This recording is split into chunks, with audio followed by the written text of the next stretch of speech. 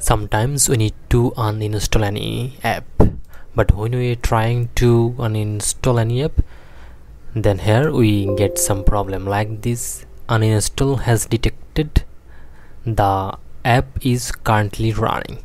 So if you get this kind of message, then how you solve this error? So let's see.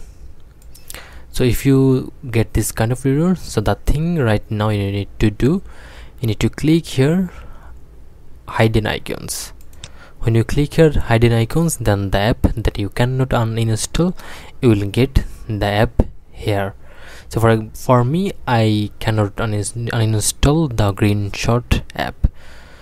So just need to right click on the app, and from there you need to click here exit.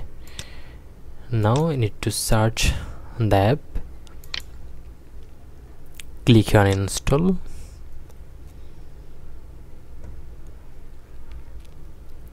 and just select from there.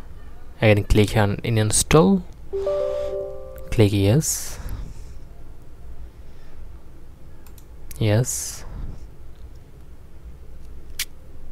and here you can see the app was successfully removed from your computer.